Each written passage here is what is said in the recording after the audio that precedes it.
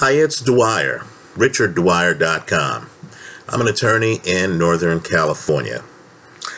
Let's talk about a case that CBS News on its 48 Hours program has asked the public to help them solve. Right? It involves a murder that now has taken place 9.5 years ago. I would encourage everyone to Google the case. The victim's name is Wenal, W-E-N-A-L, right? And you want to Google 48 Hours. They have an excellent page that talks about the case.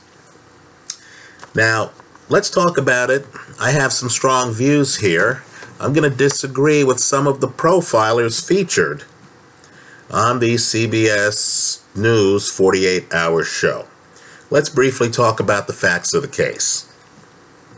A 60-year-old woman, and she's a former model, very good looking, is married to a 72-year-old multimillionaire real estate developer.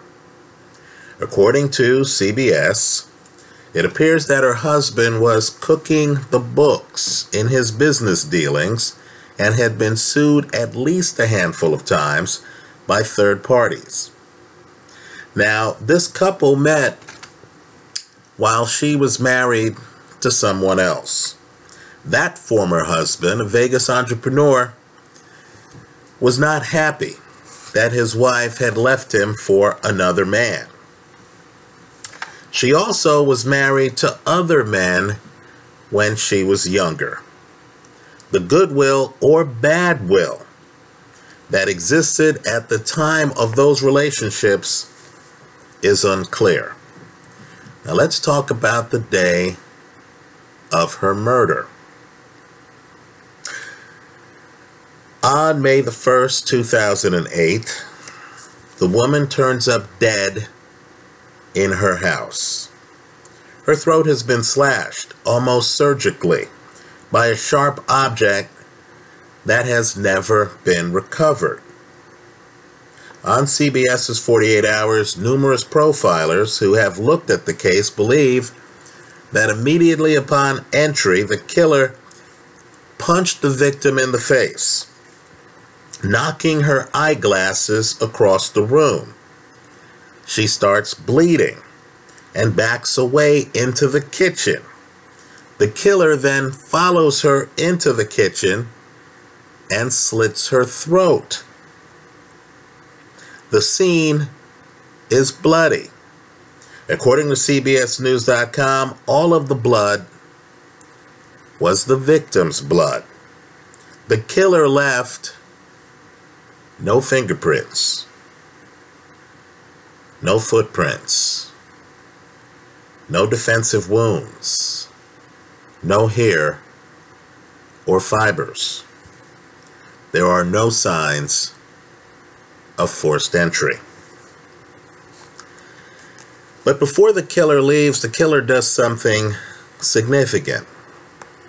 The killer, who presumably is wearing gloves, goes into the victim's bedroom and leaves a towel with smudges of her blood on it in her bedroom closet. It's only then that the victim leaves.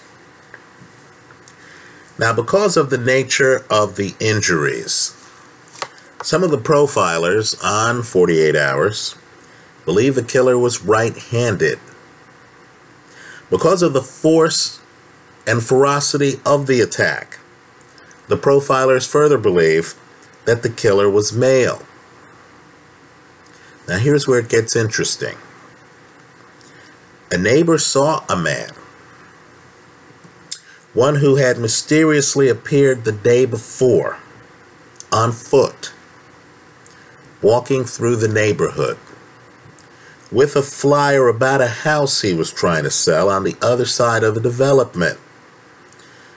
Right? The neighbor sees this same guy by the victim's house around the time that it is believed the victim was murdered.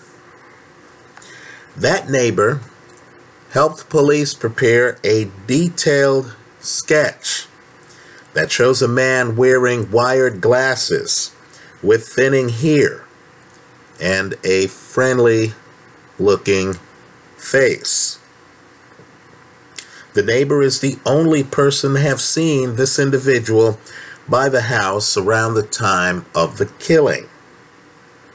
And significantly, although the man claimed to live in the community, none of the neighbors who saw him with this flyer and who spoke with him, there's a verbal component, remember ever seeing him before. A short time after the murder, a letter was sent to a local paper. It's the kind of letter that you see in TV shows involving kidnapping, where the author cuts out letters from magazines and newspapers and pastes them together so that their handwriting or other personalized identifying markers will not be found in the letter. Now, preparation of such a letter, as you could imagine, takes a very long time and must be constructed one letter at a time, right? One letter of every word at a time. One of the profilers on the CBS 48-Hour show contends that most of the authors of such letters are female. Now, the letter, curiously, was mailed 140 miles away from where the victim was murdered. It has no DNA or useful forensics. Whoever prepared the letter presumably wore gloves. The letter reads as follows. Let me pull up the page here. Give me one moment. I think it's important. Right? The letter reads as follows.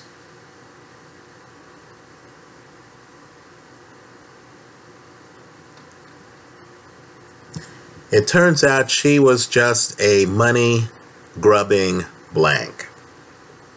I loved her. We could be together. She told me that she hated her house and that fat, miserable, lying mother blank husband. She said she loved me, but that was a lie. 2. I told her this would happen if she didn't keep her promises to me. Her blank family screwed everything up. Those white trash blank. His money was more important than our love. We could have been so happy together, but they blank everything up. Right now, that's the letter. Now, some of the profilers on CBS's 48-Hour show believe that this letter indicates that a jilted lover from the victim's past was the murderer. They further point out that some of the victim's closest friends privately knew that the victim did not like the house that she shared with her husband. The letter refers to her dislike of the house. The argument is that the author of the letter must be authentic because they knew this private information. So on the 48-Hour show, they start exploring the possibility that the victim was having an affair. There's also talk about the men she was involved with in the past, including her upset ex-husband. They further note that her husband, who after her death offered $250,000 in reward money for information leading to the arrest of whoever did this, was somewhere else at the time of her murder, as was her ex-husband, to whom she was married when she met her current husband. Now, let me give you my view on all this. I'm going to beg to differ with the profilers who believe that this is a jilted lover. In my opinion, This was a professional hit, made to look like something else. What I want you to do is to look carefully at the thumbnail for this video, which is the police sketch of the man seen at the house at the time of the murder. I want you to look at his glasses. I want you to look at his facial expression. I want you to look carefully at his hairstyle. In my opinion, that's a carefully put together costume. Someone who would pick those accountant-looking glasses would not be reckless enough to first introduce themselves to the neighbors and then to be seen by the house in broad daylight before entering and murdering the victim in the middle of the day. That's risk-taking at a breathtaking level, the direct opposite of the accountant/librarian image that the police sketch conveys. How is it that this man allegedly lives in the community, yet is not recognized by any of the neighbors to whom he shows the flyer? How is it that this man is so confident that he's on foot the day before, walking around where anyone can see his height and weight, and where no one can see a color or make of his vehicle or a license plate of the vehicle he's driving? No. In my opinion, this guy is a pro operating in broad daylight. No one ever sees him by a car. With his wired glasses and friendly disposition, he looks like a friendly neighbor by design. But he is not. No one has seen him since the day after the murder. I believe someone hired this man. He's clearly there to be seen and remembered, so that the person who hired him can defend themselves at a possible trial by pointing out that they weren't him. That the real killer is this guy who not only talked with neighbors, but who made it memorable by having a flyer. Right? In my opinion, this professional does things by design. This is the guy who is just sloppy enough so that people remember him, but who is meticulous enough not to leave any forensic evidence. Let's look at the crime scene. Some of the profilers on CBS'S 48 Hours believe that the crime scene shows a level of passion that's consistent with the killer being a former lover of the victim. I would argue that it shows just the opposite. First, let's discuss the entry. We're hearing that there are no signs of forced entry.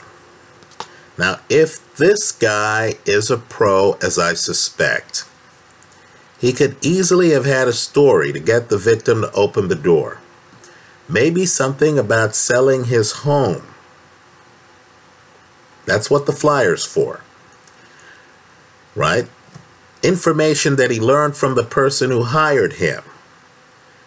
Right? Knowing that the victim was unhappy with the home in which she was living.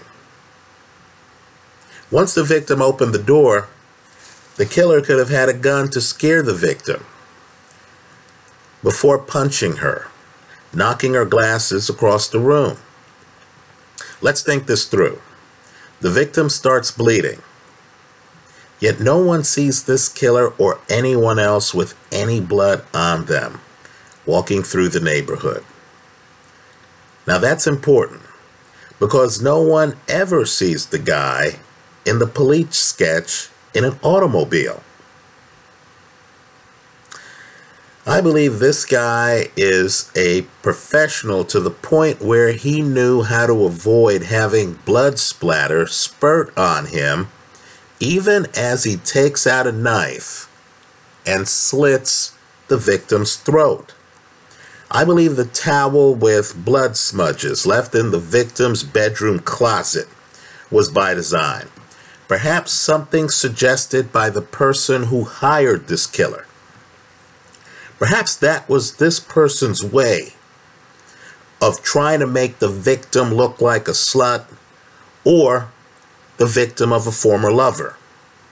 Now, it's an important part of the crime and shows that the killer was not in a rush, even though the killing takes place in the middle of the day. Now, the letter seems to be some attempt to further the jilted lover narrative, but it just doesn't fit these facts. What jilted lover would show up and then try to meet the neighbors under the pretense of selling a house they didn't own? Isn't the fact that this killer actively sought out and talked with neighbors about selling a home consistent with the effort taken to hide their handwriting in the letter that they allegedly sent to the newspaper days after the murder?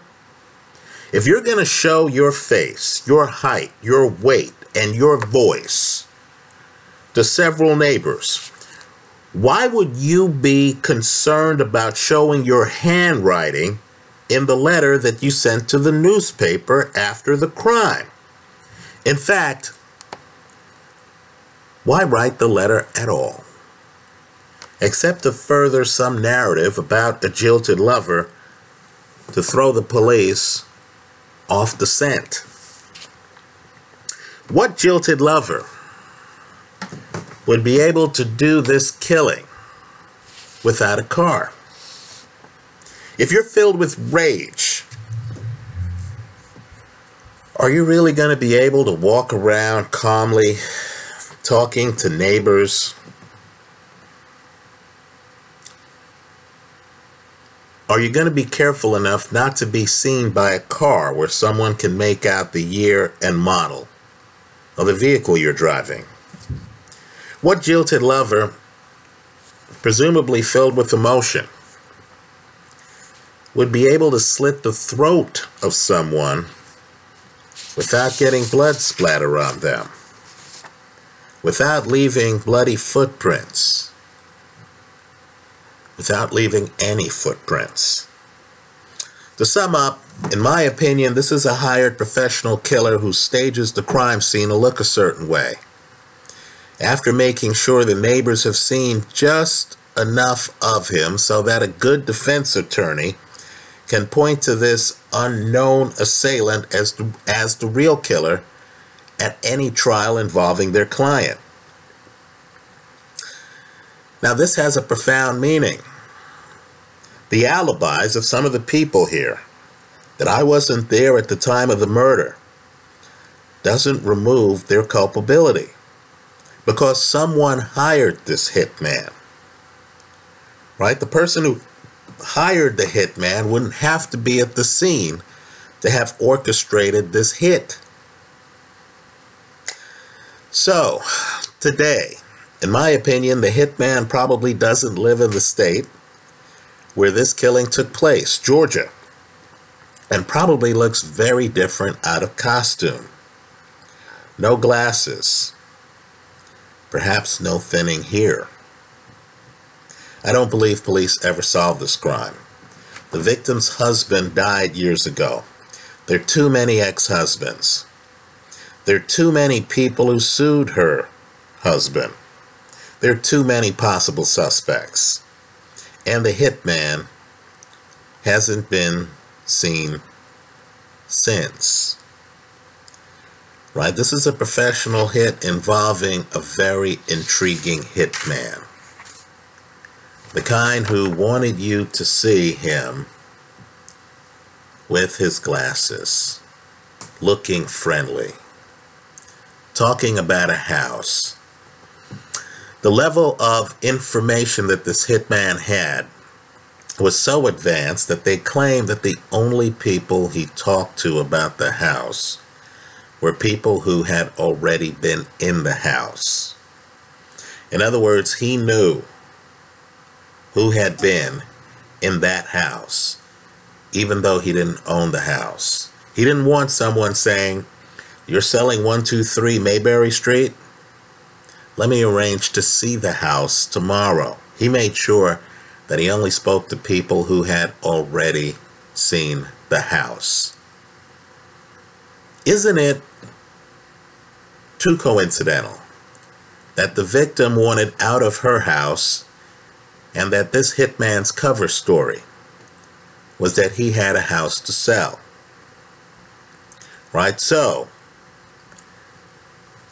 with much respect for 48 Hours, with much respect for the team of profilers on 48 Hours who believe that this was a crime of passion, right? Let me just say, perhaps the person who hired the hitman had a lot of passion toward the victim. But this is a staged crime scene from someone wearing a costume.